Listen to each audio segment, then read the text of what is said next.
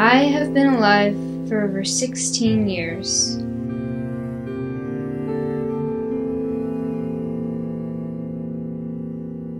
In this time, I would estimate that I've spent at least 3 years lying on the floor.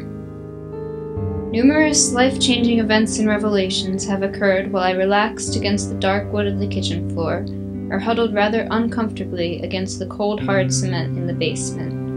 Memories of my childhood easily escape me, but the few that I have a pleasure of recalling often center on a meeting with the floor. As I have grown and matured, it may actually be that I have become closer friends with the ground. My bones are weak and frail. I cannot stand for as long as I could as a child. This is mostly because I have a medical condition that affects my circulation, but that is of no consequence.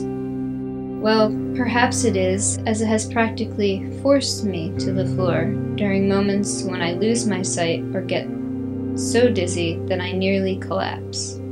My directing days are filled with fairly frequent falls, the most notable of which occurred as I was running up the stairs into the lighting booth. After hitting the ground, I stayed there for at least 10 minutes. However, that length of time was an isolated incident. These frequent falls were generally coupled with the anticipation that I would have barely touched the floor before I was up and running again. My bonding time with the various floors I encounter is now limited. The adult I am often considered does not lie on the floor. Still, I find it helpful to place myself in as many unconventional locations as possible. If my understanding of psychology is correct, this is linked to my need to control what little there is available for me to control.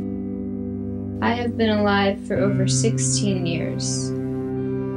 This is how far I have come.